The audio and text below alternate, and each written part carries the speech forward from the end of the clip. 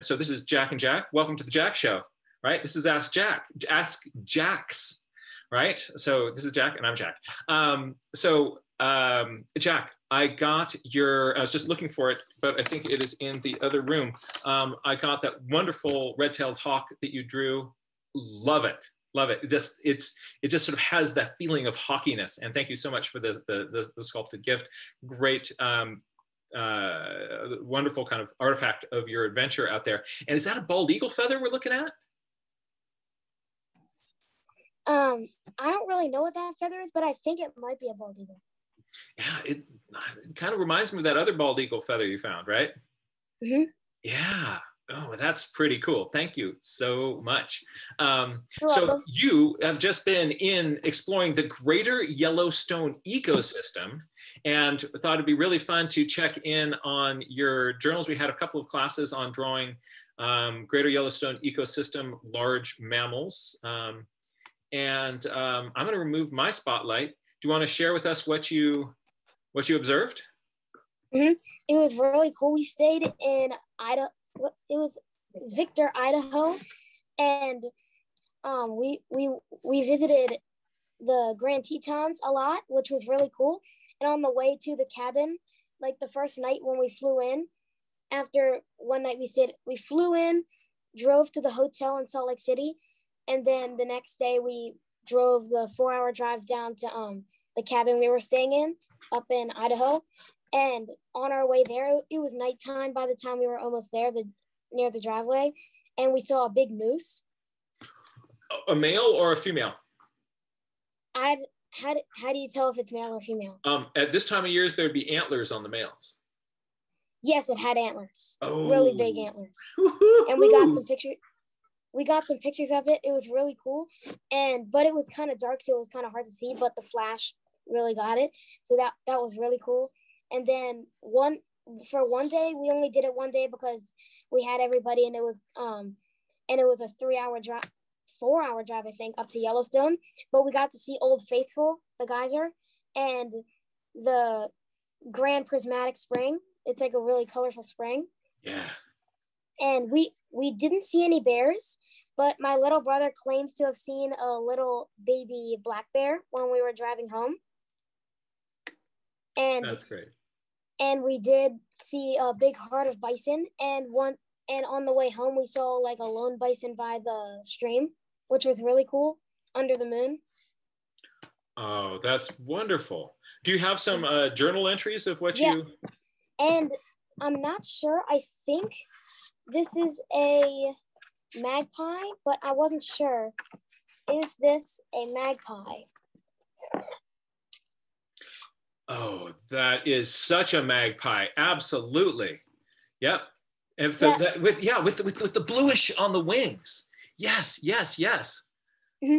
And I got all this detail because we were able to get a really close-up picture with the camera, because when we were driving back from it, it was like a big magpie field, and there were magpies flying all inside the long, tall grass.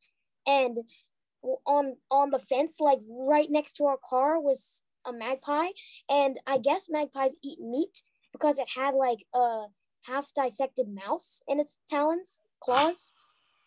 Do they eat meat too? Absolutely. You also will see them scavenging on carcasses. Yeah, so it was like you could see the jaws and like the fur and what was left of a mouse. And we went to this. It was a really hard hike. But we also had, my little sister is 2, so she was doing it too, and she was doing it too. And we went to this lake, and it's the same name as the trail. It's called the Taggart Lake Trail, and it was like 3.1 miles to and back. So it was pretty treacherous. It was uphill and rocky, so we had to ditch the stroller because Vivian would ride in the stroller. That's my little sister's name. But it was so uphill, we had to hide the stroller behind a big boulder and get it on our way back. But it was definitely worth it. It was a really cool lake. Oh. Wow, I've really got a sense of depth there, how that water that is further away from you, you're seeing the reflection of the sky up there. And I love the silhouette of the Tetons way in the background. Yeah, and there were a lot of these growing. And I guess where we live, they were really, it's actually the state tree, I think, the aspen tree. So I got the bark and stuff and the leaves. Aren't aspen trees so much fun? Yeah, I was wondering, do you know why there's like black? Is that like decay or something? So any place that the skin of the aspen tree, the bark of the aspen tree gets rubbed or scratched, we're going to see these black marks, these black scars.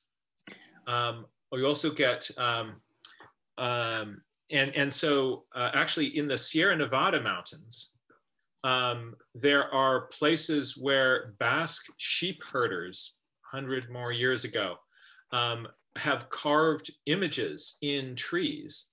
And those galleries, if you know the right place to go, you go out to these sort of very just remote, this aspen grove way up on a hill, you can find these galleries of paintings and political slogans that Basque sheep herders carved 100 years ago. Wow, because like when they carved it, the aspen trees turned black and you could really see the writing, it stood out. Exactly. And also if a bear scratches on the trees, then you get these, you'll see these bear marks, these bear claw marks, these vertical sets of 4 or 5 lines scratched on the tree. And the with those, I'm going to kind of join back in on the video. So on the tree bark, if you were to be a bear and scratch the tree like this, as that tree grows, the scratch mark isn't going up because the tree's not growing from the bottom, it's growing from the top. So it stays at the same height. But as the tree gets bigger around, you'll see that the scratches in the claw marks get wider and wider and wider apart. So on a fresh one, you can tell whether it's a grizzly bear or a black bear claw mark, because, or that if it's a really large fresh one, then you know it was grizzly bear because they have the wider paws. But if it's a smaller one, that could be a young grizzly, or it could be the black bear. But on an old one, the tree's getting wider and wider and wider, so those claw marks are getting further apart, but they stay at the same height. So that's kind of a fun thing. I think maybe this kind of is an inspiration for us to mess with a little bit of tree bark today. Mm-hmm. And I had another one. We'd love to see it. Let me minimize me. On our way to the cabin, it was really cool. The drive was really cool, especially in the daytime. We were just driving through the mountains and stuff, and I did the road and a little picture of the mountains and the landscape. Oh, what a great idea. And I love the road going into it. Oh, that's really cool. Hey, bounce back to that picture of the lake, would you, for one moment? Because there's something really cool that you're doing there that I want to point out to people. So we're seeing kind of the side of the tree on one side, that other tree coming down. So notice the tree on the left is painted, the tree on the right is not. Notice that the silhouette of the mountains is just done with a pencil line. The lake close to you is finished out with a watercolor. By incorporating parts of this drawing that are finished and parts that are not, you kind of are able to see into Jack's journaling process here. I think that sort of sketches like this, where it's partially unfinished, are often, they're faster to do, and they're often much more visually interesting than if you kind of noodle the whole thing out. So Jack is being really playful here with how he's doing this, leaving some things unpainted, other things painted. And then you're seeing also kind of he's being playful with, let's jump back to that going down the road to the mountains in the background. You know, look at how he's also just sort of being playful with his nature journal here. Here you are driving down the road, right into that that little into the mountains in the background. That's really fun. I really love the road into the landscape eco. And I wasn't able to fill up a journal, but I was able to, and it was also just fun. Like we did it with our cousins too. My Nana and Papa and our cousins and the rest of my family we were all staying in one cabin, and it was a lot of fun. And some days we were just hanging out at the house, and we all had dinner together, and we played Mexican train dominoes. And some of the days we did like a whole travel day, and we traveled down to Yellowstone or traveled down to Tetons, and it was a lot of fun. That is great. That is fantastic. And I also didn't get that many journals in because I don't know if I've told you, but it was the week before my birthday. I think this kind of triggered it, but I did something to my knees, and I was on crutches the entire time of the trip. So that kind of stunk, but it was a lot of fun. It was definitely a lot of fun. Well, I hope you're back on your feet soon, and I'm just glad you had such a great time out there. Thank you so much for sharing those journal entries with us, Jack. And welcome home, and thank you for sharing your adventures in the greater Yellowstone ecosystem. Thank you. That was great to see. So let's take a look at Treebark. So looking at Treebark can be a very useful clue for identifying trees. And also it is a wonderful thing to study in our landscape sketches. If the trees are close enough that you're seeing the bark of the tree, you'll get those images just like Jack had, where the tree will be cutting through. You're not seeing all the way to the top, you're not seeing all the way to the bottom, but you can see other things framed through them. And so we'll take a look at also how to play with that and a few kind of general principles of depicting those trunks. So in some species, like the aspen, it's very, very diagnostic bark. And so some trees, you can look at them and like, oh, I know what this is. Like for instance, you can identify, how to identify a dogwood? By its bark. So let's play with this, and I will show you some bark strategies, and then we can have some fun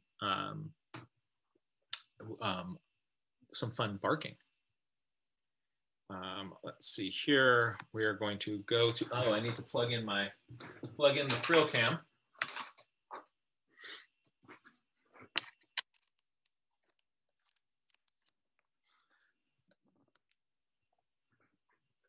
And give my system a moment to identify the camera. There we go. All right. Now, let's play with some tree bark. I'm going to put my camera down, center this. Let's zoom down a notch, and that is we'll see. Yeah, this works great. Very often, just the big round stick, just like the cheapest of all Bic pens, does a dynamite job for nature journaling sketching. Sometimes the thing that I like about ballpoint pens is that you can press hard with it and you can get a dark smudge.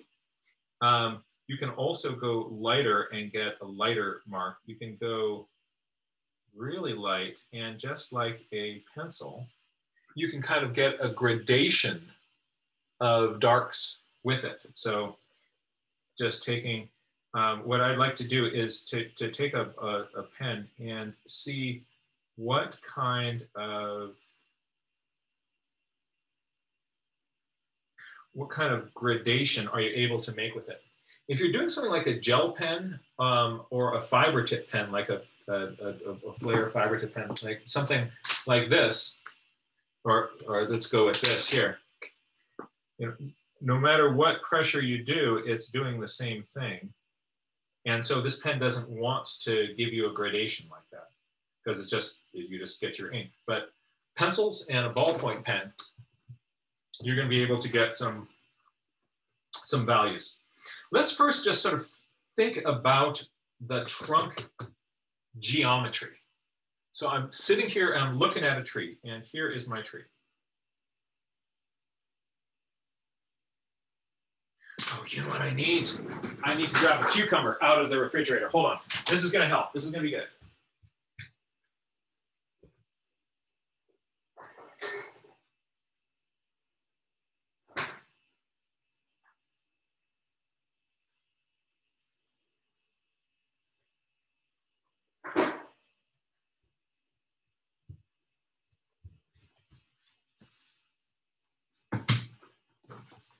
All right. Here is the tree. Now, when I look at this from this perspective, I see that my tree, I basically see I've got two sides here. And this is, but we know that this is a rounded tree coming towards me. But if I draw these two lines, I get something like this. It doesn't look really rounded. So let's think a little bit about cross contour lines on this and how that is going to really help me. Now, if I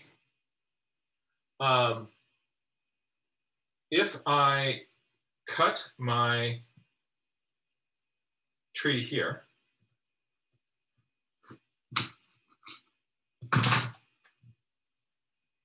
right, I get, whoops, there you go. I get this straight line right across, whoops, I get this straight line right across my tree. So at eye level, something that cuts across the tree, it goes all the way around the tree, you're going to see that as a straight line right across the tree. So what I'm going to do is, here's my tree. Here is a line painted all the way around the tree. So this is if I am standing next to this tree and looking at it. So here is Jack. We're not going to tell you which one. All right, this is either Jack or it's Jack. All right, and Jack is looking at the tree, and that makes a straight line right across the tree. But if Jack is looking up the tree, or Jack is looking down lower, not at eye level, what you see is something else.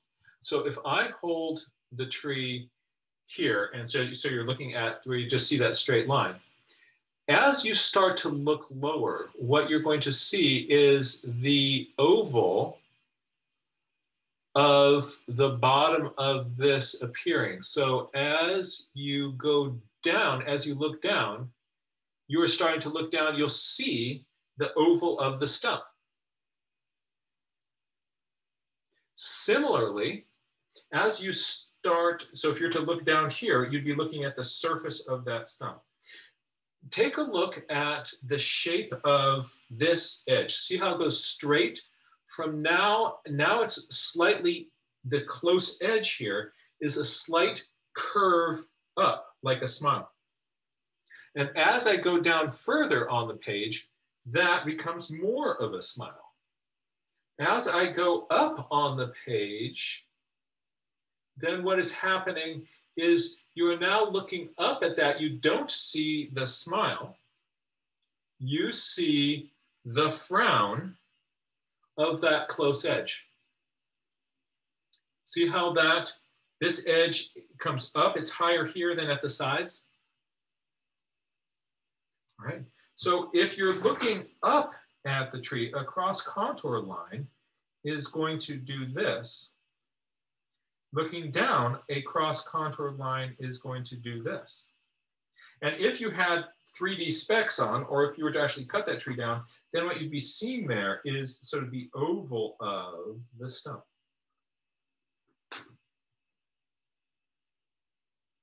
Now looking further down, this is more of a smile.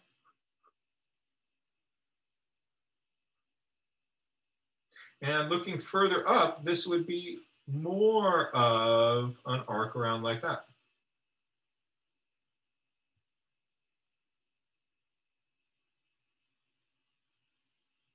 So this is our first little thinking of kind of cross contour lines.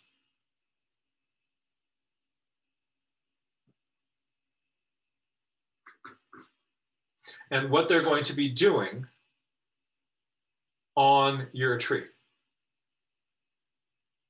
Now let's think about lines going along the axis of the tree here. So let's say I have a line here in the middle of my tree. All right. As I rotate this,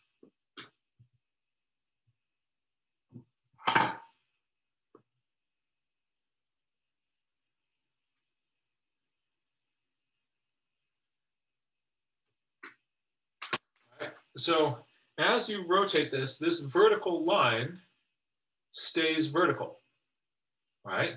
It just gets closer to the edge, closer to the edge, closer to the edge. Now, notice that when it's right here, it's easy to see, right? The closer it gets over to the edge, it becomes a little bit like it's now almost at the edge, but notice on your screen here that it's almost, we almost can't see it. Come back here a little bit, and like, oh, there it is again. Let's make this a little bit broader, a little bit bigger, easier to see.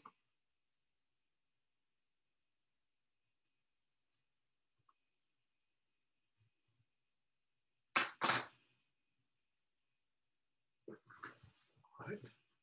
So there is the vertical line, the crack, as it comes over to the side here. Notice that it's just a little bit harder to see. And it's right there, and it's really kind of skinny. Comes back in here, and it's really bold. Let's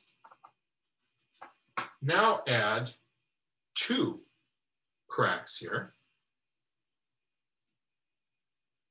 Whoops, I want it to be straight. Ah.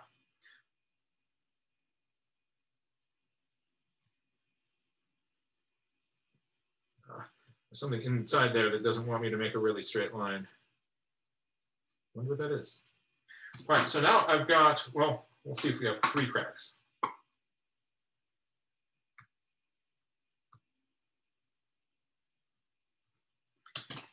Here's 3 cracks on the face of this. As I rock it this way, notice, look at the space between these cracks. Right? Do you see the space between these cracks? Right? As it comes over to the side, right here as I get close to the edge, this apparent, the width of this space is smaller than the width of this space.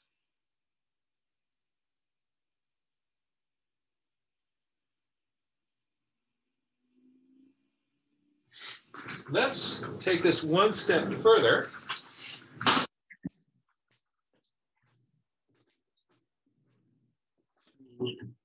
Just to belabor this point a little bit more. Is my,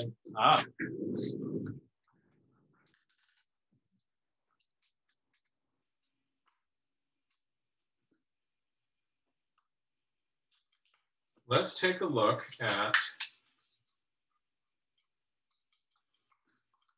this, at how big a centimeter is around the sides here.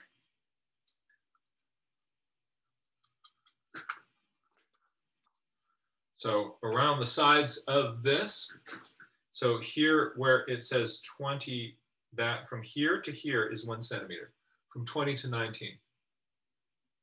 Now look from 19 to 18,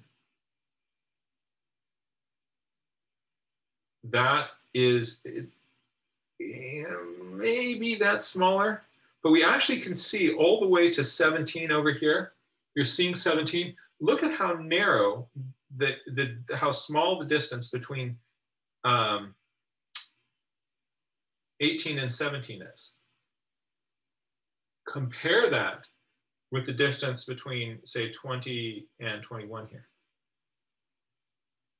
So as you get more wrapped around the sides, what's happening is that lines that are evenly spaced out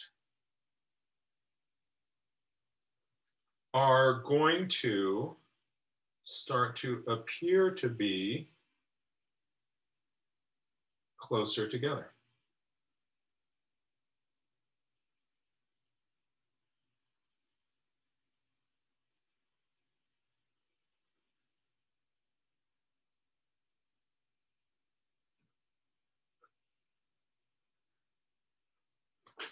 So I'm going to expect lines to be closer together out here. I'm going to expect lines, sort of the gaps between things, to be smaller out here. Also, lines that, if you imagine that these are cracks in this tree, where you're sort of seeing into the shadows in them there, as you get closer out towards the sides, in addition to these cracks getting closer together, you're also going to see that you're not seeing as deeply into those cracks. So I'm going to draw them just a little bit more lightly and closer together. And then as I come towards the center of the tree, I'm going to start to get bigger spaces more widely. So towards the sides, I'm going to have things close together and lighter, more indistinct cracks. Towards the center, deeper ones. For things that are going across, if it's at eye level, that's going to be a line like this. If there are cracks and things that are going, or marks that are going across this way, those towards my feet are going to be smiling. And above my head, those are going to be frowning. So let's put this together in an imaginary tree trunk.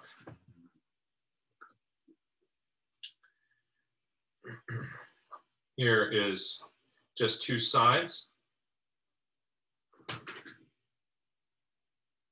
And let's say this tree has vertical scratches.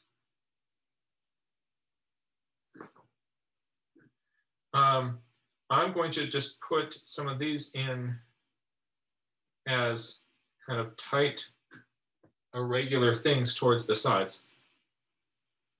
Then you're thinking like, oh no, how do I kind of now work this kind of gradation? You don't.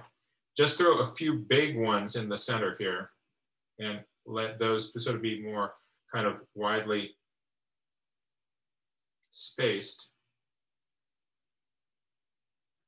And people will be able to look at this and kind of go like, oh, you know, somewhere, you know, you don't have to kind of mathematically figure out like what the distances are going to be between these. Just get on the sides closer together, in the center, bigger, deeper cracks. Now I'm going to change the bark texture here. Some trees, like the Western white pine, have these cool bark pieces that kind of look like squares. It's very geometric. So if that is what's kind of going on here on my tree, let's say this is your eye level.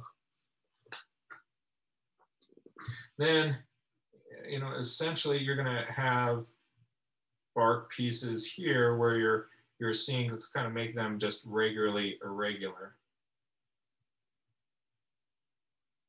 But as I kind of go up here, notice how I'm kind of, this line here is curving. I'm thinking like this. I'm thinking up here, these are going to be things I'm bringing horizontally. I want to arch these.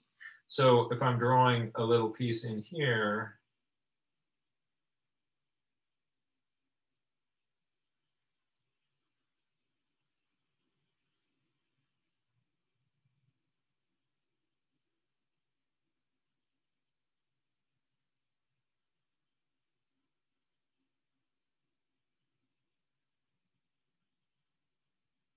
And if there are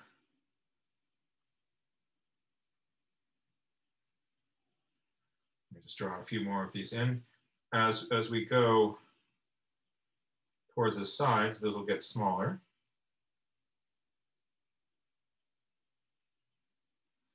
And then down in here,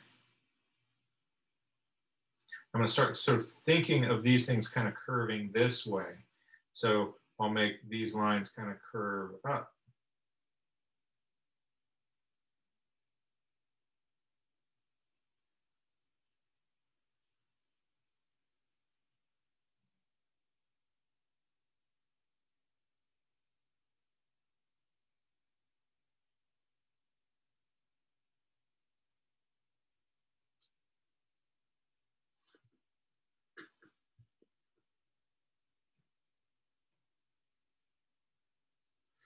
I'm going to add a few kind of deeper cracks in a few places.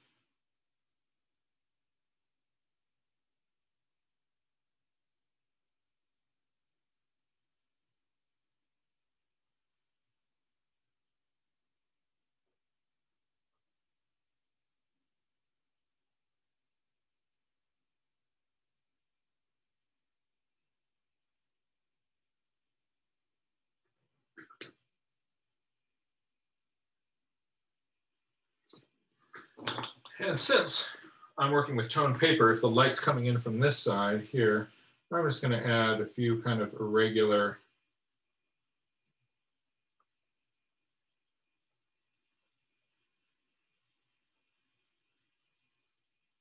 spots on that surface of the tree there, and not do it on the other side. So I want to, I can even get my Tombow in there. But like, oh, look, there's some shadows.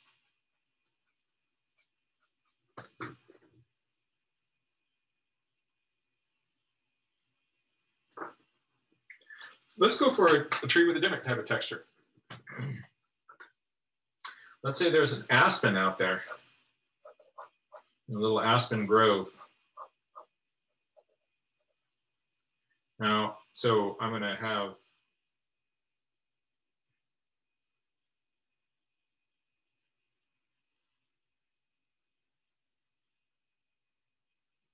you go up a little bit.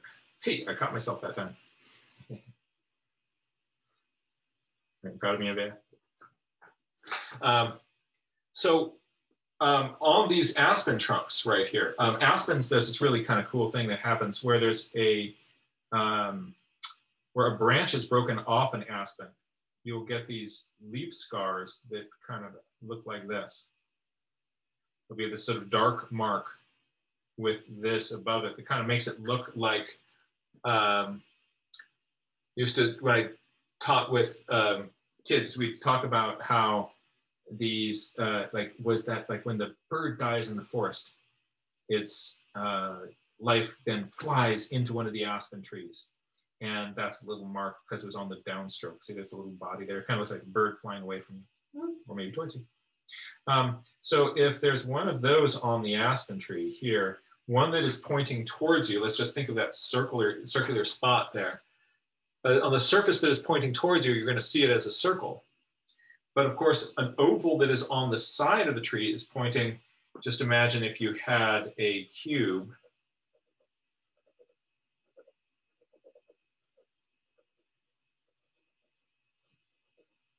On a side that is at an angle, you're going to see more of a spot that is sort of a horizontal spot. And on the face that is pointing towards you more, you're going to see those circles as being more round. So if there is another one of these little scars like this that's pointing off on the side, I'm going to draw that as a vertical oval. There's another little vertical oval. And one that is pointing more center with the tree.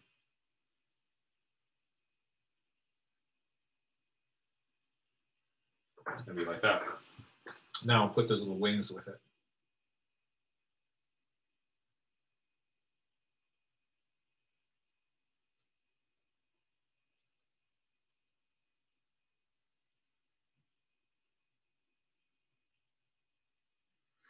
And the sapsuckers are really wonderful, wonderful woodpeckers. The sapsuckers will cruise around and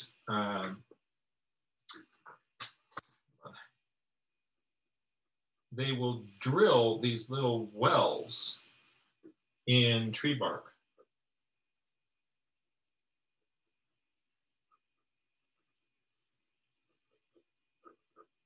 And they will then kind of work their way around the tree. This one has a huge head. But what they're doing is they're just making a little divot in the bark of the tree. And then as the bird comes around the tree, it continues drilling. And so you get this line of holes at the same height on the tree. So if that happens at this height, I'm going to see those as little lines like that on my aspen tree. And if I'm looking above that, then I'm going to get these wonderful little kind of sets of contours. These little lines help me sort of show how this tree is wrapping around. And if I'm looking down, it's going to be the same thing.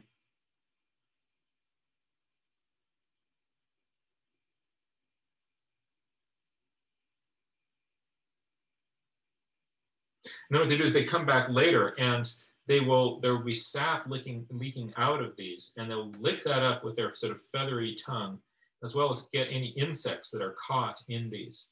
And then those leave these little kind of lines of dark scars on the aspen trees.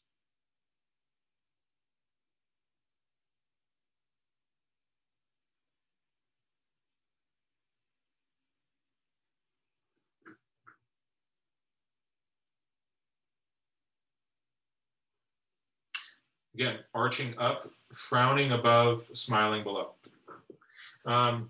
There also can be places where there are still branches sticking out of the tree.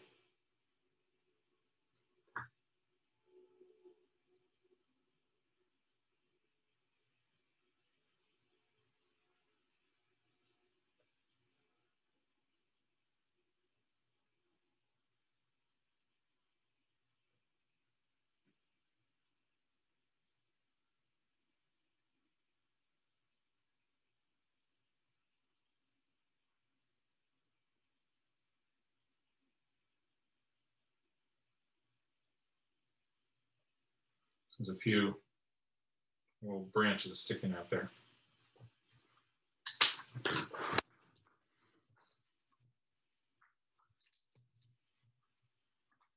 If these are aspen trees and I want them to look really light,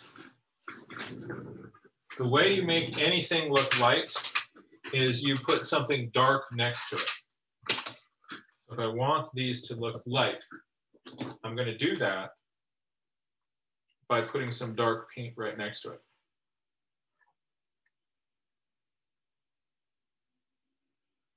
There's some indanthrone blue.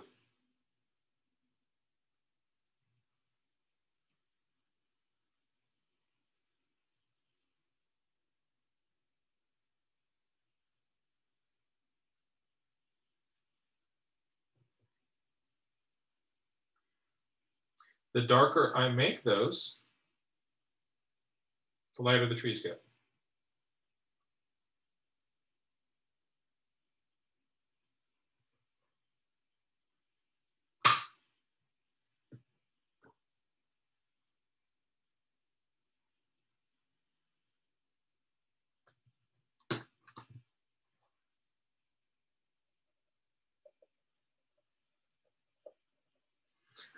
Add a little bit of white. And as I do this, I'm going to be thinking about the direction that the contours go on these trees. So my pencil is kind of wrapping around. See how I'm curving up here with frowns? my pencil is making frown marks here. And so if I'm doing this here, I'm up, I'm making frowns. So my pencil is doing marks that have a frown shape. As you get more towards the center line, your lines are flat. Towards the bottom, smiles.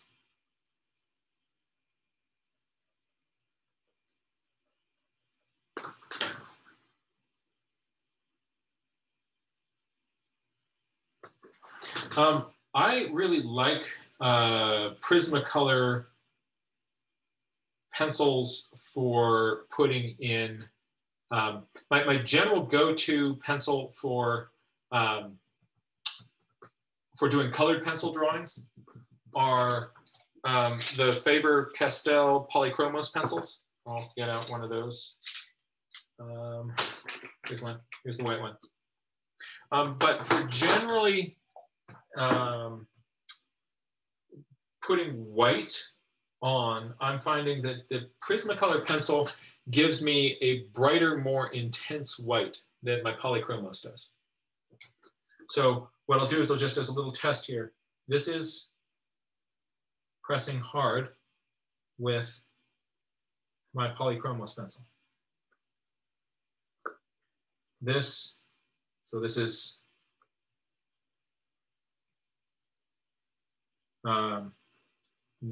pressing hard with my Prismacolor.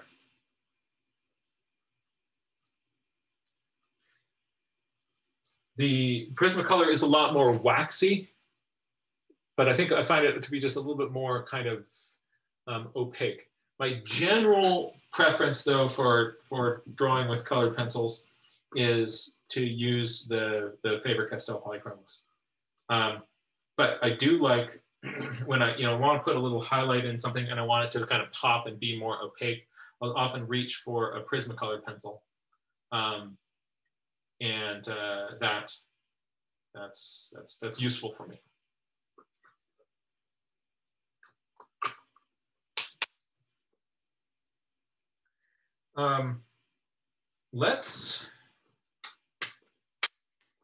Let's go over by that big oak tree over there. So we're going to go. That's a good cucumber. Next time I'll eat lunch before the workshop. So let's check this out. We're now underneath an oak tree, and there is a big, gnarly old trunk that is sticking up.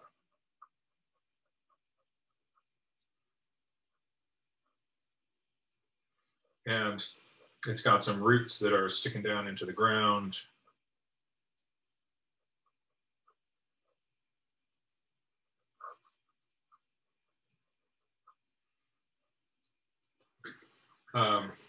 Maybe want to make this. So what I don't want my trunk to start narrow and then get wide. So you see up here, I have this width and the width of this. What I put down below that wants to be thicker, as thick or thicker than the width of both of these combined. So if my tree trunk was like this, that wouldn't work out very well because this is actually smaller than this. So I'm gonna widen this out down here. And now I have a bigger section that can support a smaller section up above. I'm gonna put some cracks in this. This is going to be, so here are some cracks on the side, and then a few kind of bigger ones in the middle. Very often where you'll see that when you get a branch coming in like this, sort of right in here in this area, you're going to see, and in here, sometimes there's kind of, you can imagine this sort of like, you know, parts of your shirt sleeve kind of curling up. And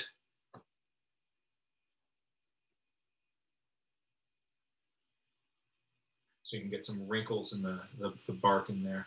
But along the sides of this, I'm going to just have a few kind of just cracks that are close to the edge. So I often will start just by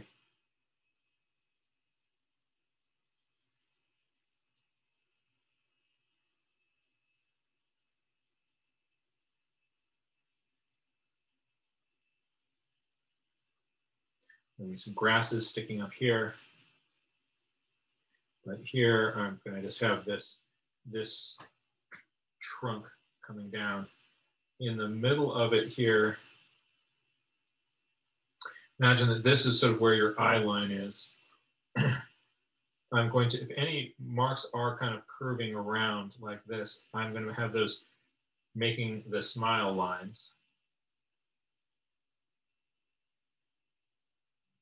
Now, if you're doing this from a real tree out in front of you, the great thing you can do is pay attention to the shape of the tree. Go look at the actual tree and squint at it. Where am I seeing these dark cracks and things? This is just sort of a general rule that we're looking at here.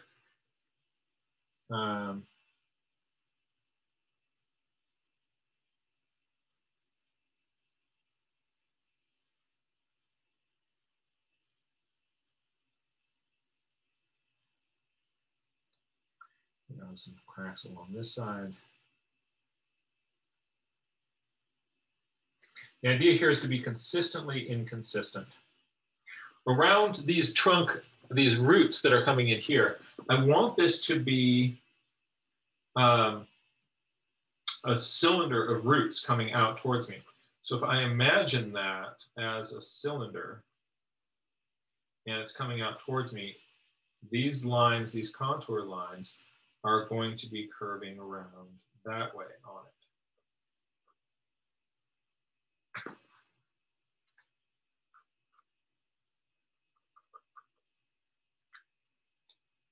So that means, see this curve here, anything that is kind of curving around that, I'm gonna avoid putting kind of cracks in evenly spaced.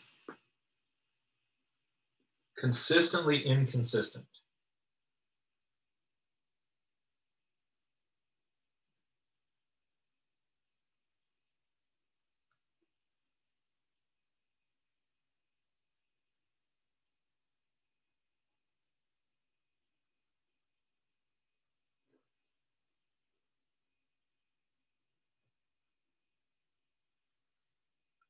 Up in here, let's put a little, let's see here.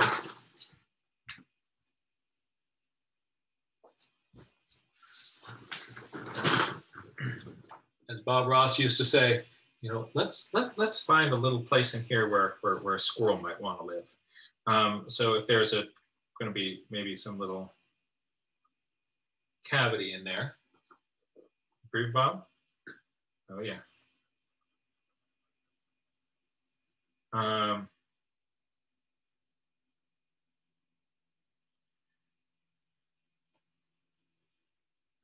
I'm just going to wrap some little kind of contour lines around the edge of that, so that this, I want to sort of imagine that, you know, you're kind of curving, you know, in here, you drop, you kind of curve into that. Yeah, there you go.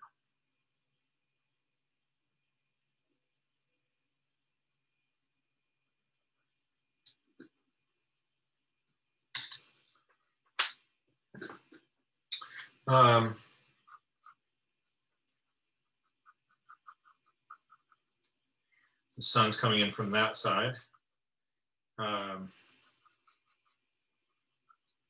also going to have shadows cast across this whole business from leaves that are up in here. So shadows of branches, you'll see those kind of curving across something and making curved shapes. Those are the shadows of the branches that are up above, and then there'll be just some areas of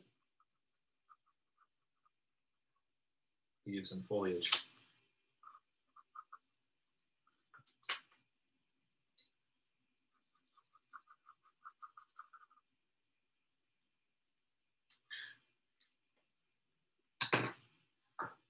Have some places where you show details.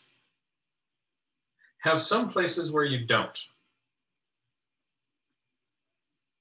What you're going to find is once you start putting in cracks, it's going to be fun to put in cracks. And look at this, if I do little cracks and things all the way across the whole thing, then there's so much more just like it's all the same. It's not as interesting. So leave some places where, so I'm just going to suggest that there's some kind of cracks and detail up in here.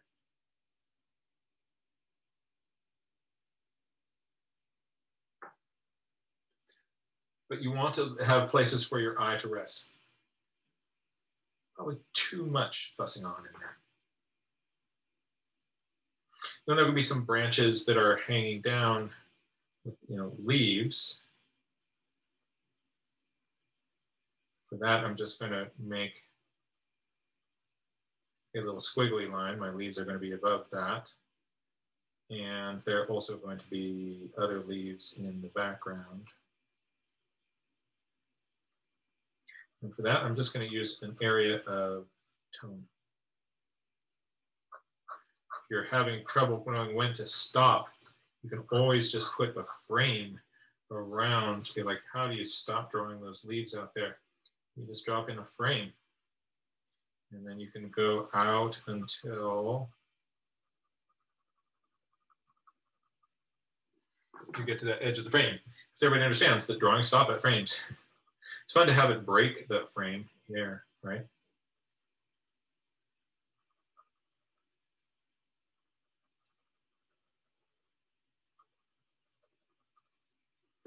So I'm going to just, by bringing my pencil or pen at some different angles,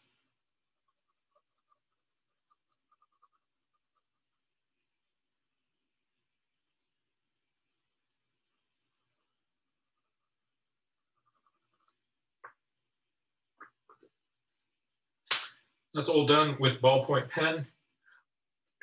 Mark Simmons showed me these pens, this blue, the zebra pen. These are available on my website store if you want to sort of figure out like the model of them. But they're neat because you can make a thin line, you press a little bit harder, and you get a thick line. Same pen. And so I can kind of come in some places and pop out a little bit of line variation. Put that in with some cracks. So you can kind of come down in a crack and it's thin, then it can be thick and thin, and you kind of get this sort of consistently inconsistent effect.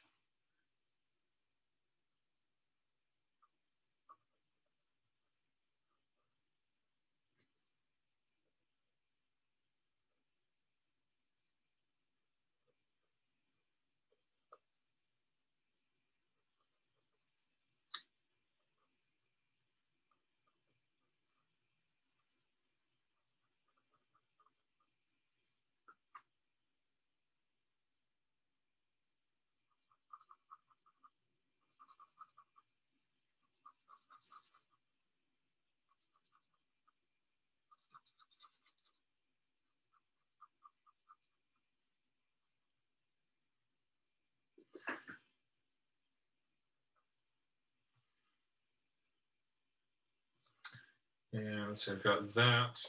And then just to wrap this up,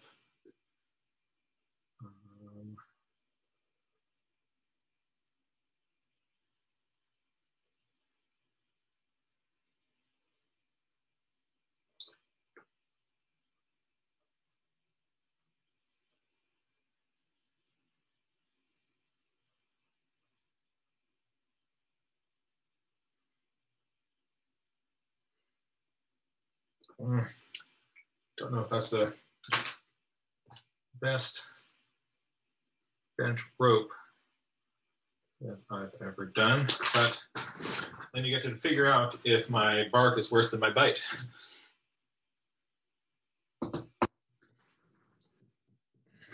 Not joke for folks who are into it. So that, my friends, is a little bit of fun with the with playing with bark, and I hope that you enjoyed that. It's really useful to sort of think about like think about those cross contour lines. Imagine things getting closer together as you get towards the sides. You don't have to systematically draw them in like a grid. You just have a few things close together on the sides, a few things more widely spaced in the middle of the tree,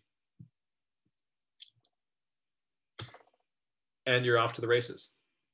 Okay, let me just do, let's just do one more quick tree, just to kind of show like how easy this system is. Like redwood tree. We're going to go for a redwood tree, bark of a redwood tree. So long strips of stuff. And let's change media. I'm going to go into a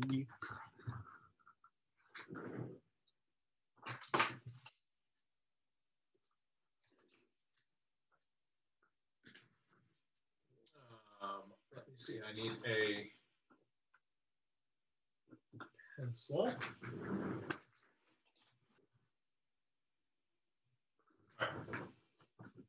Here's a quick redwood tree. I have sides of my redwood tree that come down. And if I make that just a little bit rough, instead of just completely straight, it might be even useful to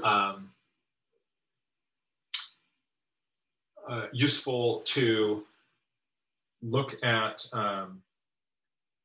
do that sort of the blind contour thing. Like what is, where is the edge of this thing straight? And actually right here, there's a little branch that sticks off. All right. Now, towards the edges,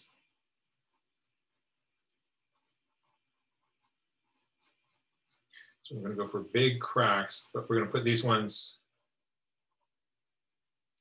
closer together on the sides.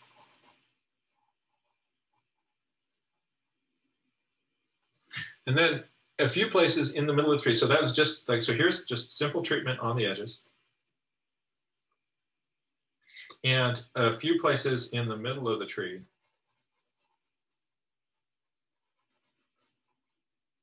where I'm going to make some larger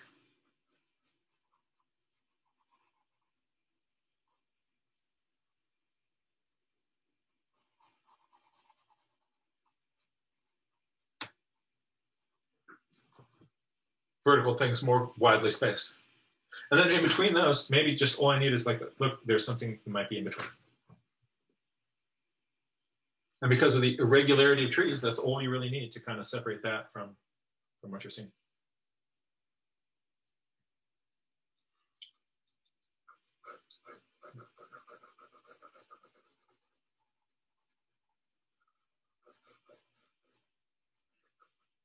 Another tree in the background.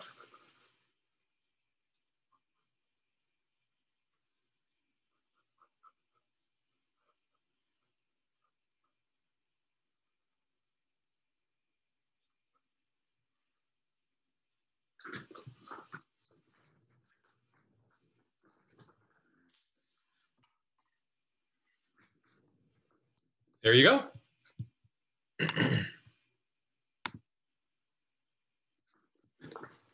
Just a little bit about bark. Now, there's no bark formula.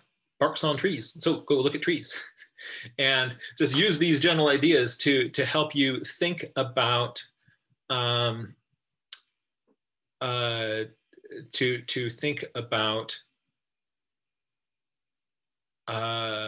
how to capture the details of the real tree that's in front of you.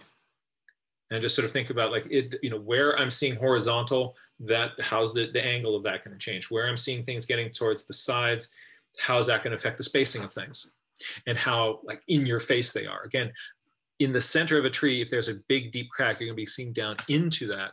A big deep crack that's out on the sides of the tree, you aren't seeing into the deepest shadow of that. So notice how, like, you look at my ear, yeah, there's some darker spaces in there, but when I kind of turn this way, now you're kind of looking into like the cracks in the tree, right? So the, you know, in there, you can sort of really sort of see sort of deeper into that. But when I just turn my head like this, you know, you're seeing kind of the more along the sides of it. I hope that that was some fun. And let's see. Oh, I'm just looking at the notes here. Ivea, there's going to be the Mad Botanist returns. Oh, tell us a little bit about that. That's so cool to hear. Oh yeah, so it might take me like about a month or so to work out the details, but I'll be doing botany round 2 if anybody wants to do more plant families in our foods. And I see a family that we're going to be including. That's the only freebie I'm giving. Everything else, though, you have to be surprised. But more plant families in our foods. Might consider after this one branching out into just wild families in general. But yeah, look for that in like about a month or so for some more botany fun. About 8 families, I'm thinking. If anybody has any special requests, you can write to me and let me know and I'll consider them. And if you need, I don't know, to review and if the families are like, if I didn't include enough info, let me know. I might consider, you know, redoing a couple of the families if people want some more info, you know, like the crazy grasses or the why are the Asteraceae everywhere kind of families. Just let me know. That's all. Thanks. That's really cool. People had so much fun at the, so if you're interested in, like, you want to wrap your head around botany, this is such a great approachable way to do it. Like, you know, we're going to just do a few plant families at a time. And then we're going to find is you go through that, you're going to do a deep dive each class on those plant families. And then you're going to walk around and you're going to see those critters everywhere. Like, I never knew I was walking in a world of asters. Yes. And also just to reassure people, it's that you can totally come with no experience in botany. At the very beginning, we go over the very basic diagram each time. So you don't have to know a ton of things. And soon I'm going to be posting Jack's video about the about stems and arrangements on those. And as he says, and as I reiterate, you don't have to know the vocabulary. We introduce vocabulary, we talk about it, but you don't actually have to know it. It's just more about learning how to see these plants and see the patterns so that they feel a little bit more familiar for you. So that's what it's about more than anything. And also, I can't promise nearly as awesome puns as Jack, but I can promise that there will be horrible plant puns too. So if that's your game. Oh, you can count on it. Look out, it is dangerous. Oh, so I just thought, like you see that little diagram there? All right, now watch this. Disaster.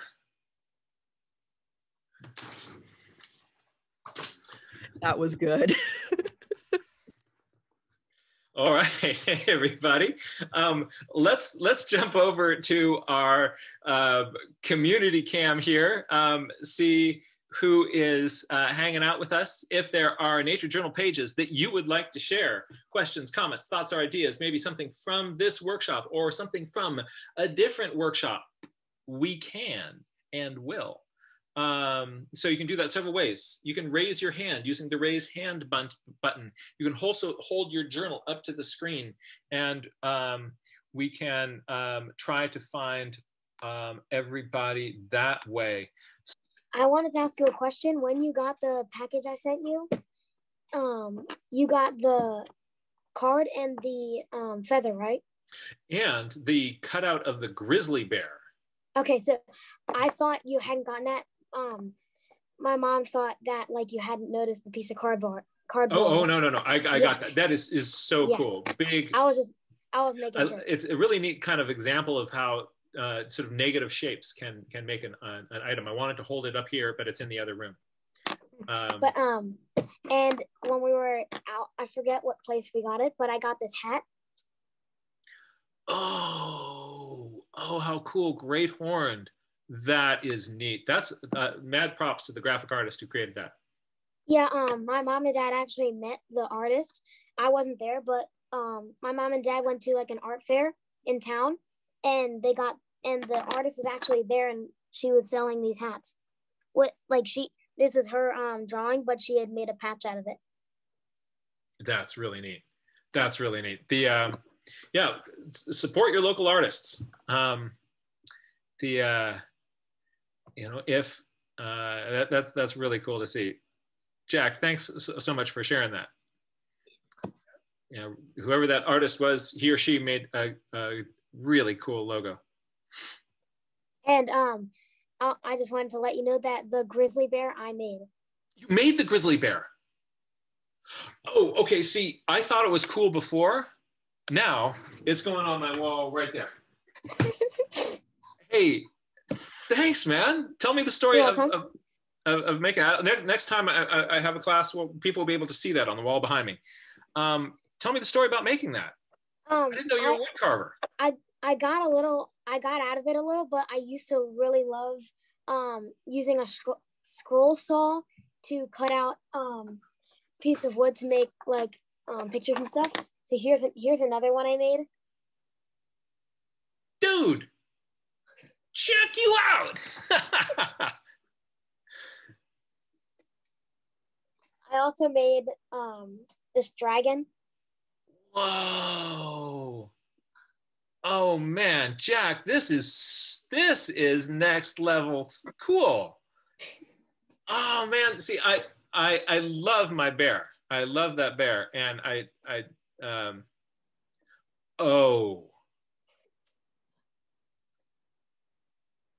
the designs on these? Are you also coming up with the designs? I don't come up with designs. I have this really cool book, and you can like photocopy the pictures, and then you can use those to cut out the pieces. Hey, Jack, that's really cool. I think you've also blown my friend Chloe's mind. We'll hear from her shortly. Oh, that's so cool, man. That is really, really neat. Tell me the name of the saw again. It's a scroll saw. I think it's It's a Delta scroll saw. It's a Delta brand scroll saw. We've had it for a while in our shop downstairs. Oh, that's really neat. That's great, Jack. And the wood, I think it's chestnut. Yeah, it's walnut that the wood that the grizzly bear is made of, and that wood. There's like a woodworking show down the road from where we live, and they have like a contest. There's a youth division and a adult division, and every year I enter the contest and enter one of my pieces in, and it's kind of like weird. Nobody else in the youth division has entered. Like I'm the only one, so I always win. But one time I got like, and in the back there's like people can sell like stuff they've made and tools, and in the back there's like all this wood slabs, and the wood that your grizzly bear is made out of is I won that slab of wood when I won one year. That's great. I love the story behind that. Next time we have workshop, I will be bringing my grizzly bear. It's not easily accessible right now, but I'll bring in my grizzly bear and show everybody my grizz. Okay. Oh, that's fantastic. Jack, I'm really excited, and I'm really moved that you shared some of your creativity and your art with me. So thanks, man. You're welcome. Hey there. Just a really quick. I've just been really enjoying looking at thistles. Oh, it's a really bad picture. Sorry. Oh, but look at the you can just get a sense from the way that you've handled the watercolor. Look at the sort of the variation in these flowers. How part of it is lighter, part of it is more intense color, and that because that's with a consistent direction, it gives you sort of a sense of the curvature of those thistle bulbs. And also, everybody, look at the variation in intensity of the paint in the thistle leaves themselves. Sorry, it's really bad light. Yeah, it was so enjoyable because I just wanted to say, because I did it I did it outdoors, and Yep. loads of people stopped and talked to me about the thistles. So it was just really felt like a really good thing to be doing. And there was tiny spiders living inside the thistles, but where I live, they're seen as weeds. So they're very tall and beautiful, but they're in a kind of weed area that people just ignore. So yeah, it was just really, really good to be standing there, because a lot of people stopped and kind of went, oh, I walk past these every day and I've never looked at them. So I was really pleased. Isn't it interesting how that happens? How Yeah. when you give special attention to something like this, all of a sudden other people walking by see the beauty in this. It was really But good. your notes and journal page are the window that they needed to see that through. They needed to see that this was worthy of this kind of attention, and that there's beauty there when you do. It was great. And also that I thought that was loads of leaves, like about 10 leaves. And then it was only when I drew it that I realised the thistle leaf kind of goes in every direction. Do you know what I mean? Yes, I do. Sorry, it's a terrible light because it's dark. But Yeah. yeah, so that was really good. That was a really good Oh, output. that's really fun. I like how you're showing the undersides, the top sides, that little bit of shadow. So folks, notice here that Debbie has, so in some places watercolor, life size, then using the pen drawing just to drop in details on that leaf, and then getting further away, the little sketch of Debbie standing next to the plant that gives you a sense of the scale and the size of this. All these elements together with the writing makes for such a page just filled with dynamic interest, and there's stuff going on. So go for a data dense page like this. This is really cool to see. I really enjoyed it. It was good. Thanks. That's great. Next, I'd like to bring on my friend Chloe.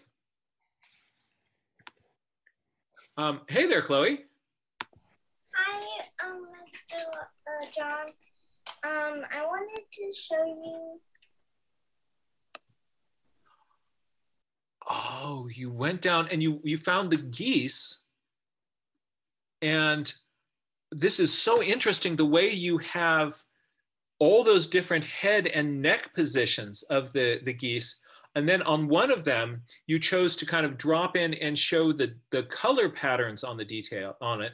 But notice that she didn't have to do that for everyone. She's doing that she just sort of picked out one to show those details.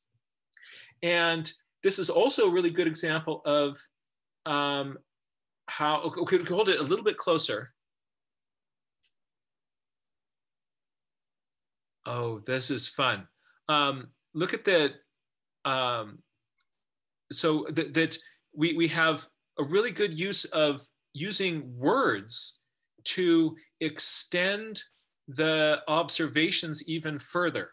So she's using both label techniques, sort of putting in labels and drawing lines with them, and then also writing things in more kind of sort of sentence form. So, oh, this is exciting to see. What was for you one of the most interesting parts of that observation experience? Wait, what did you say? What for you was one of the most interesting parts of your experience out there observing those geese? Well, there was one mama and 3 babies. So when I was getting closer, a little bit closer, to the mom to see close up more, she made this cool sound, but I didn't write it down because when I went back to the table to write it, I had forgot what it was. And then here's an interesting part. When I came to the same like distance, she didn't make any sound. Like she opened up her bill, but it didn't make any sound. Oh, that's really interesting. And it is also, you know, that's just the way our human memories work, right? We think I'm going to remember this crazy sound, and then you get back to the table and you're like, I've forgotten the sound. So sometimes what I'll do in that sort of a situation, like let's say it makes kind of a low hiss as an example, then I will say out loud, low hiss, right? If I say it out loud, my chances of remembering it are better for when I get back to the table. That was a really rich and dynamic journal page, Chloe. Thank you so much for sharing that with us. Yeah, and also this was at the duck pond, and we think that they were migrating to Canada. Yeah. Ah, what do you see that makes you suspect that? Well, there's not usually geese there. There's always ducks, but never geese. Interesting. So they might just be passing through. Yeah, and then also the next day they weren't there. Oh, that is really interesting. So maybe geese are on the move. Be interesting for other folks in other places to kind of keep an eye open for where, when we start seeing geese showing up and when that stops. Thank you for sharing that, Chloe. Yeah, and on the same day we saw. Why don't you say what's happening? A couple were feeding the ducks shredded corn, I think. Mm-hmm. Like dried corn, but it was all chopped up. And so were mallards and the geese coming up to that? No, the geese stayed in one kind of area. And they were on the other side, and only the ducks came. You know, that's an observation that also supports their migrating through hypothesis. Because if they had been regularly out there at that pond with somebody coming and feeding shredded corn to the geese, then they would probably go like, oh, here's the person who brings the corn. Let's go over and get some. But I wonder if they didn't come over because they're like, I don't know about these people, don't really trust this, don't really know what's going on there. But the local ducks are always like, food truck has arrived. And they're just running over to the taco truck. Mm-hmm. Yeah. That's cool. One day, this was a different day, but a man was there and he was feeding them dog food. I'm like, ducks eat dog food? And they was going crazy for it. Ducks were going crazy for dog food. I did not know that. Interesting. Wow. That's a good thing to know. Oh. I made this cool nature hat. Oh, I see. It's got leaves and is that bark on it and feathers? Yeah, they were just feathers. I like your nature hat. Oh, that's wonderful to see. Let's see it on. Do you ever wear that when you go out journaling? Well, I just made it today. You just made it today? Great. I like your nature hat. Very nice. Ah, tip of the hat. Good to see you, Chloe. Good to see you too. All right. Let's see what else is going on in our club. Cindy's got something to share. Oh, Ray Bonto's here too. Let's jump over to Cindy, then we'll jump over to Ray Bonto. And we will, hey there. Hi, my big news is the hawks that made it had a successful nest. We never found the nest. I was beginning to think, oh no, it wasn't successful. And then about 10 days ago, the birds fledged, and it has been just chaos around here since then. The whole neighborhood is watching. so I'm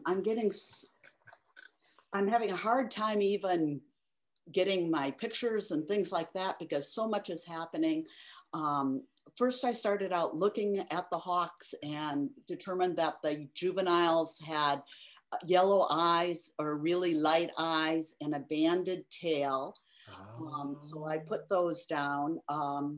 And the juveniles. So notice everybody that Cindy's got this really good show and tell approach. So we show something in our sketch. We also can draw attention to it with our words, because later she might not realize that, oh, the fact that this had this yellow eye, that was a really kind of important, significant observation. So she's highlighting critical details by not just having it in her sketch, but also including that with the written notes. It's a great sort of show and tell technique. So then the juveniles were sitting on, they were everywhere. They were sitting on light poles and in the spruce in our backyard and crying so loudly. This one was crying so loudly that I think I spaced its eye and beak too far apart because it was like just, that was all I could see was that mouth open and you could actually see its tongue coming out. And at the same time, I discovered Merlin's app for sound. Oh, yes. It's the coolest thing in the world for someone like me who has a real hard time with bird song. Because as I'm sitting in the yard all morning, I'll listen to everybody around me, and I have discovered so many birds in my yard from hearing the songs first. So here, as I was doing the persistent crying, I had Merlin's spectrogram there too that I put in, and I timed it, and it was like 6 seconds long, and it just cried, and these things would cry and cry and cry for the parents, and they were standing. Let's see. Oh, we saw some hummingbirds while we were waiting, and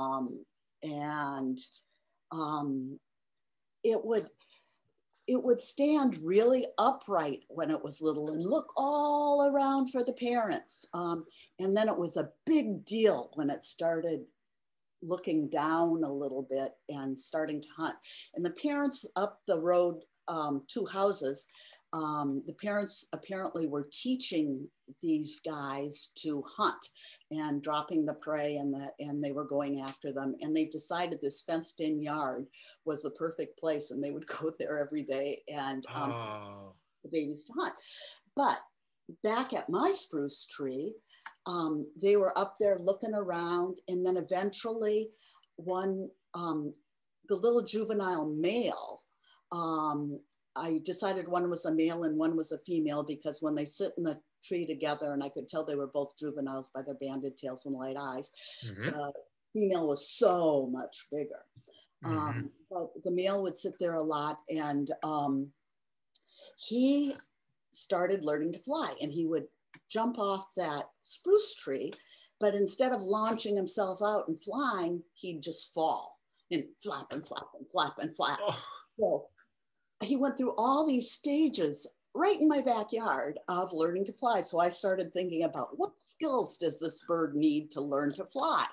And then if I'd see a behavior that was that skill, I'd note it down. And it took him a long time before they learned to soar. At least I didn't see them soaring for a long time. But eventually they also learned soar. And the turns were a little they weren't so good at the beginning. And it was just chaos in the backyard. So we, while listening, I saw my first Carolina wren. I heard it and I thought, I wonder what that bird song is. Yeah. I looked and it was a Carolina wren, which made me walk right through the neighbor's yard and go and look and see it. But anyway, I wanted to, get past the Carolina wren here. Oh, this is so much. Oh, show us that little wren. Bring that wren back. Well, this is actually from that is fun. All right. This is from the International Nature Journaling thing. I went back to one of their to Liz Clayton Fuller. Oh, yeah. Doing her gouache on the wren. And I actually did her wren there because I wanted to get a better, but before I did her wren, I did my wren. And look at that big, bold eye stripe. And such a beautiful wren with that. So I decided I'm doing this. I try to do it on my own, sketching out in the backyard, and then I'll go in from a picture and try to draw it. And then I'll go and try and see if I can find somebody else who drew it better than me and see if I can learn from them. Yeah, all those techniques are great to combine together. But I wanted to say that one day, there were days that were just so chaotic that I just have a few like soaring and things going on and new behaviors. One day, as they learned, I thought, oh, this is great. This bird is flying up and he's soaring high. And then he came back and turned and he saw something I'd never done. This was a little male. He just plummeted into the deciduous tree, a Norway maple, and all sorts of chaos broke out. All the robins in that tree came out.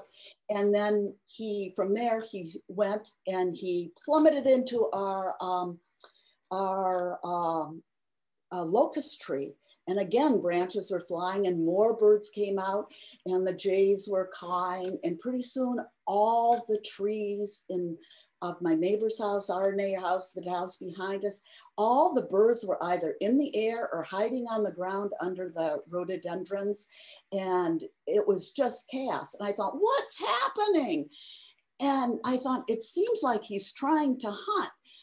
But later on in the week, I read a book from the 1960s of some guy who was a naturalist and a forest ranger.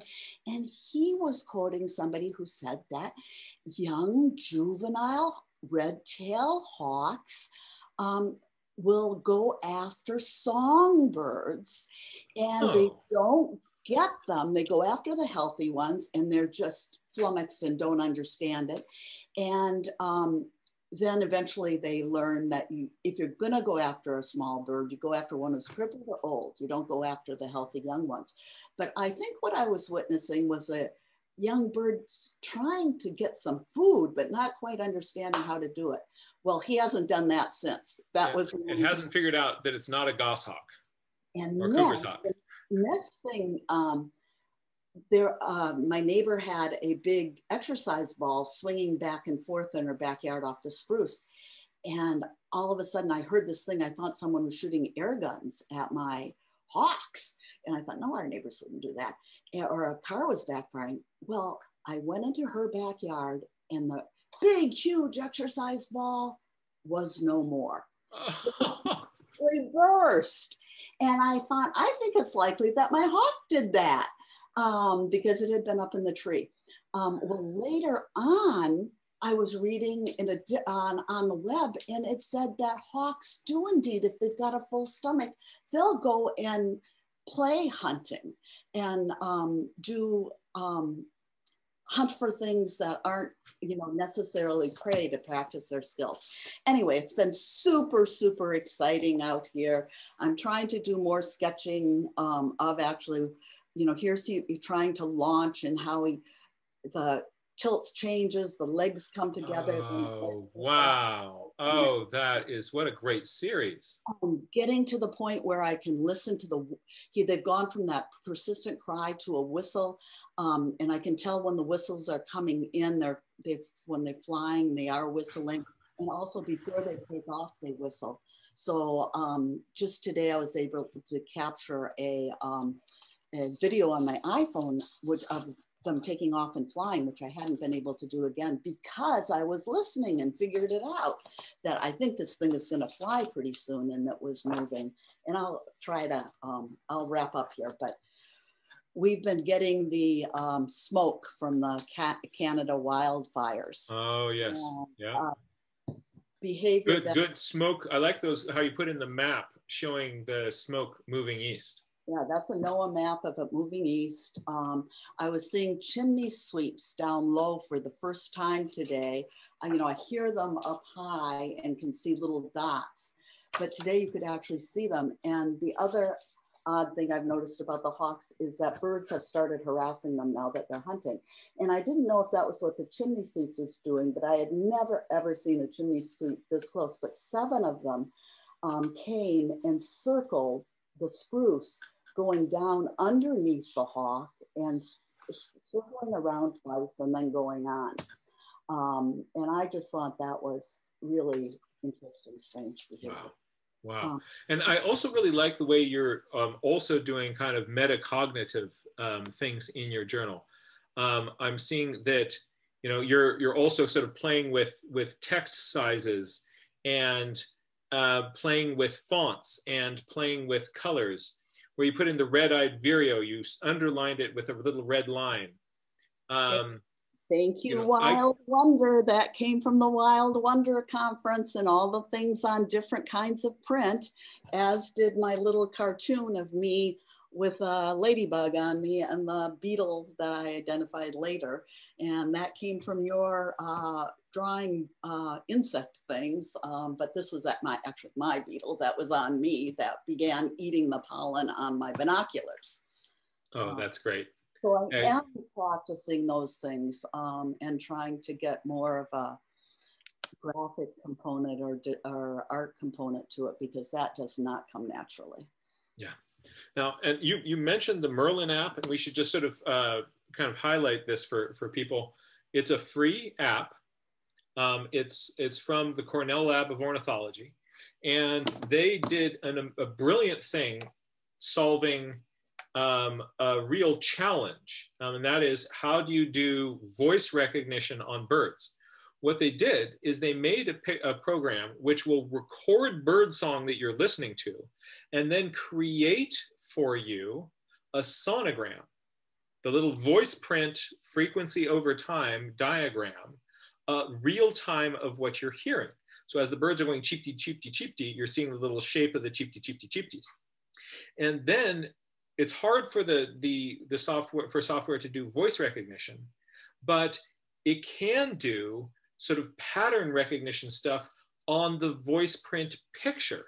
So they then use the picture to have their software identify the patterns that are made and identify the birds for you. So it'll come up with this list of the computer will saying, I'm hearing this bird, this bird, this bird, this bird, this bird, this bird in the clip that you're listening to right now.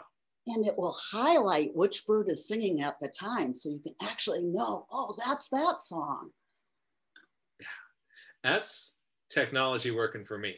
And another exciting thing about that app, if he's got your attention, is that today Cornell did a free webinar that'll be posted free on their Facebook page about this app.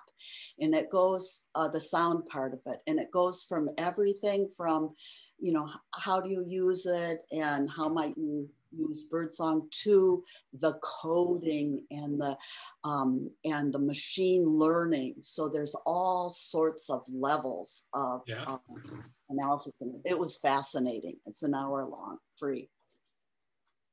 And if that sucks you in, I'm going to recommend this book, the Peterson Field Guide to Bird Sounds of Western North America, if you're in Western North America. Nathan Pipolo, his book here, he's got the sonograms for all the different birds. So those are the things that you're going to be seeing on the screen. And he has come up with the best system for describing bird songs that I have seen. So if you're going to be describing your own bird songs, his system. Bird songs, or? I'm sorry, say again? Does he have one for Eastern birds too, or just Western? Don't know. Okay. Don't know. That's really cool. Hey, thank you. Thank you so much, Cindy. That was an awesome update. Let's go bounce over to London and see what's happening with our friend Ray Bonto. Ray Bonto, very good to see you again. Hey there, Arpan, good to see you too. Good to see you back, Jack, for a long time. It's been a long time. I've been away, but we're still in the house. Oh, I like these notes. those aspen tree with the dark behind them, that little bit of white there, how you left the white paper, really makes that white pop out as so bright by having that dark next to it. Did you also use the indanthrone blue there? No. Yeah, a little bit. Great. All right. Yeah, there's our oak tree. We get to, you can just sort of by putting the little frame in there, helps you kind of be able to stop with getting up into all those branches. And then I drew this like a fish. Oh, whoa. Is this one of those fighting fish? Yeah. Wow, those fish are spectacular. I like the dark green color behind the head that really makes that light head pop out. And you didn't have to do that behind the entire fish, but behind where you dropped it behind that part that is so light valued really helps me be able to see that. That's cool. Nice job on the shadow under the head as well. I didn't use any pencil or pen or any outline. I just did it in watercolor and then put pen over that. Really? So you're now diving straight in. You know, if you're going to be doing more with initially starting with the watercolor, there is a British bird artist. Let's see. I'm looking over on the shelf. It'll take me a while to find the book, but there is a British bird artist who's written a book on how to draw birds. And it is all in this technique of, he's going initially directly in with just very light watercolor to block it in, much like we do with our non-photo blue pencils. And that might be an interesting thing for you to check out. I will try to find that book and in a future class, hold that up. And if you can't wait for that, shoot me an email and say, Jack, I gotta know now, who did that book? And I will respond to your email on that. That's really neat that you're developing that style and technique. What? What? No. Oh. So I had a question about the Sally C class that's tomorrow. Yes, I don't know if I'll be able to answer it, but yes, please. How do you register? Because when you went there, there wasn't a registering thing. One way to do that, I think we probably should get them to post the link on there. Thank you for letting me know that that's not on there. You could also go to there. I know they have a Facebook page, and if we were to join that group, you could probably find an announcement through there. But we should get it so that you can join. I'm now going to, is it on the Nature Journal Club community calendar?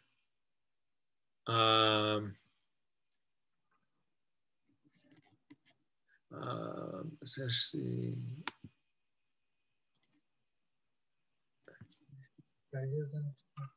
Oh, I forgot about that. That's the drawing.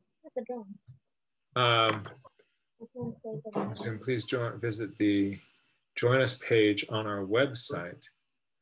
Okay, yes, here it is. They say we meet each month over Zoom. Please join us, visit the Join Us page on our website to sign up to receive the meeting link. So if you go to my website, johnmuirlaws.com, you will find a link there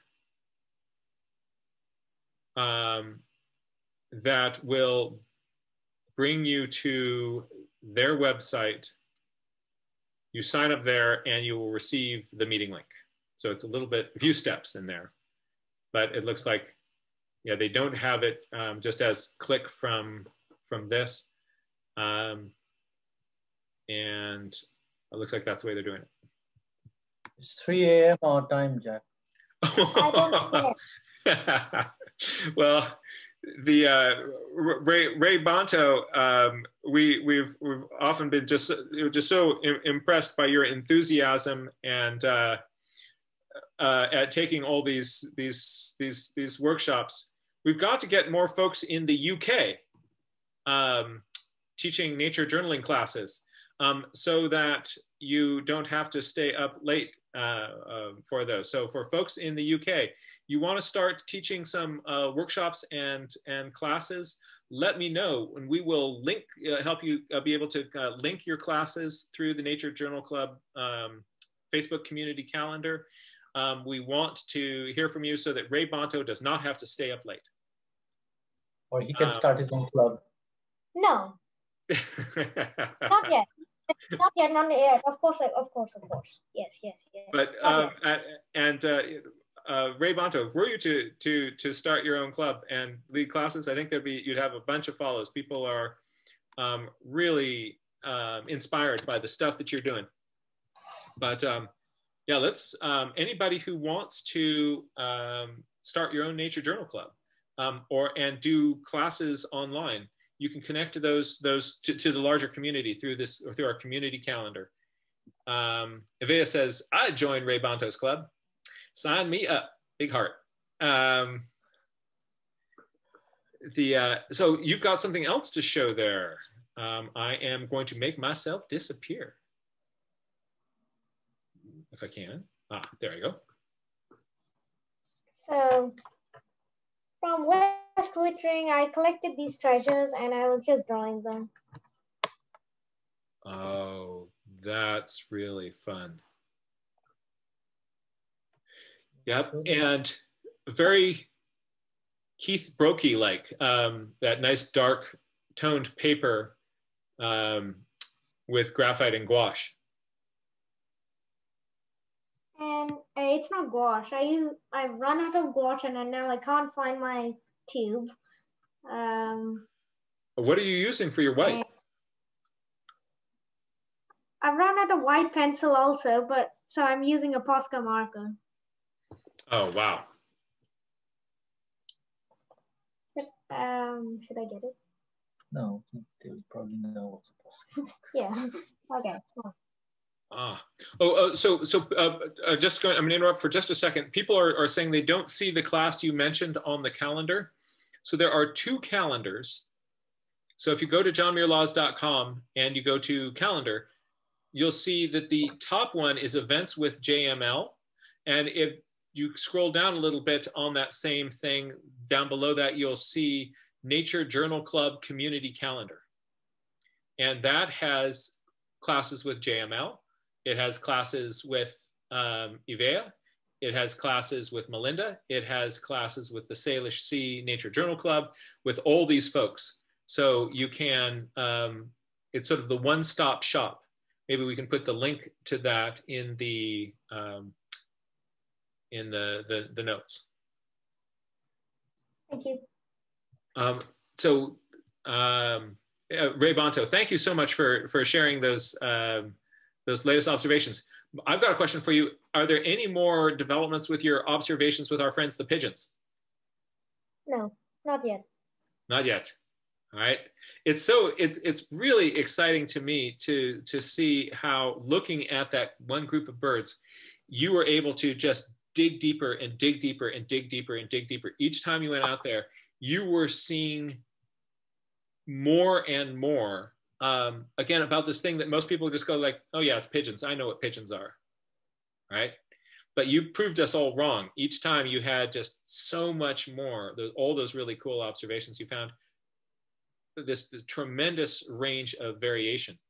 Also, it's interesting, where you are, London is one of the best places to see variations in pigeons, because there are many pigeon fanciers people who raise pigeons, and then the pigeons get away, and then the pigeons breed and they kind of go do their pigeon thing and they run around the city doing pigeon things. You are able to, you have a tremendous diversity of the, all these different things that people have done to kind of breed, take the rock pigeon or rock dove and breed it into all these just crazy different forms. And because many people in London were interested in doing that as kind of a hobby, you're able to see there a bunch of these really interesting forms. So it's so cool that you picked up on that. And thank you for sharing all those notes. So when we walk down the high street, obviously I don't have that observation skills like his. So he goes to the park alone and observes his pigeons. And if we are walking on the high street and he tells, oh, you remember this pigeon I told you about? You remember this pigeon I told you about? And I have no clue what he's talking about, but he knows which pigeon he's talking about. And then it's quite nice, actually. Yeah, it's amazing. When we journal these things, they get locked into our brains in such a different way. And yeah, Ray Bonto has just this mental map of pigeon biodiversity. Do check out, if you haven't yet, Project Pigeon Watch was, I think it was also produced by Cornell, was an educational program to get people, starting to kind of learn some basics of nature observation by looking at pigeons. You have taken it to a much higher level, but they had some cool resources in there, like these charts of all the little, variations in the pigeons and things like that. You might be interested in checking that out. All right. Thank you. Thank you. For that. Thank you. Really good to see you.